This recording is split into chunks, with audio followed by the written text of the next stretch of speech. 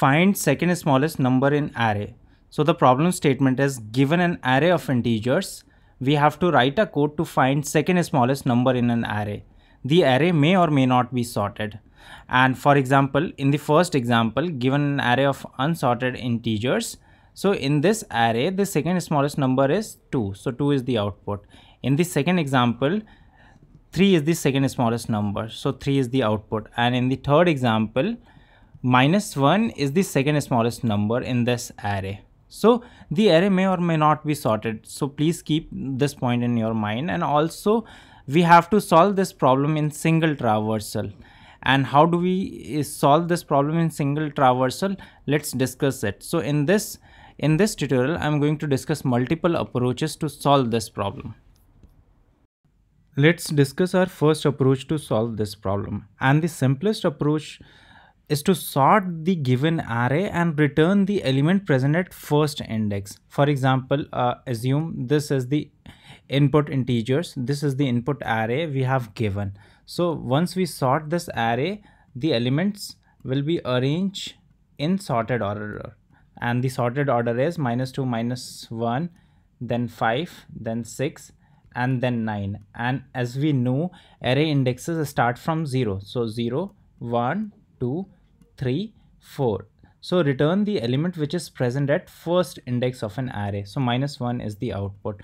But what about this case? If we sort this array, then see, it will arrange like this, and the element which is present at first index. So indexes are 0, 1, 2, 3, 4. So the element which is present at first index is 1. So definitely this is not the second smallest number. The second smallest number is 3. So please remember that this approach won't work if the array elements are repeated. So if the array contain duplicate elements, then this approach will not work. So it is important to to first ask with the interviewer that the array consists of only distinct element or repeated element. If it contains duplicate elements, then please don't use this approach to solve this problem. And also, this is not the optimal approach to solve this problem. As we know, the time complexity of this approach is n log n. So we have to sort an array, and the time complexity of sorting an array is O n log n. And here are the code for this approach. So here are few conditions, and the condition are, if the array is empty or if it contains less than 2 elements, then definitely you can't able to find the second smallest number. So here I have returned the integer maximum possible value, and based on that I'll do the handling that if it returns the integer max possible value, it means the second smallest number does not exist in this array. Else I have sorted the array and then return the element which is present at first index. So it is the second smallest number present in this array. But remember, please don't use this approach if the array elements are repeated or if it contains the duplicate elements. And now let's see the optimal way to solve this problem in a single traversal. Now let's discuss how we can solve this problem in a single traversal. Now the second way to solve this problem is to first find the smallest element in an array, and then we know the second smallest element will be greater than the smallest, but it is smallest than the rest of the elements. So one way is to first iterate an array, find the smallest number, and then again iterate the array to find the second smallest element. In this case, we have to use the 2 for loops, but instead of that, what we can do is we can declare 2 variables, smallest and second smallest. This will track the smallest number and this will track the second smallest number.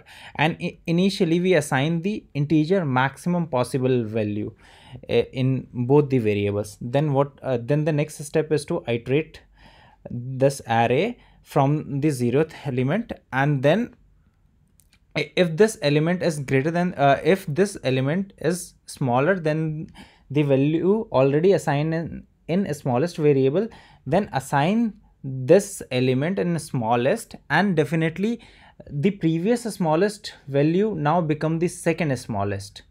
Let's see. So let's visualize this approach. So in smallest and second smallest, we have assigned the integer maximum value. Then you are familiar with this condition as I have already explained in my previous approach. Then we have to iterate, we have to traverse this array. Now the element which is present at 0th index is -2, and the initial value of smallest is integer maximum possible value.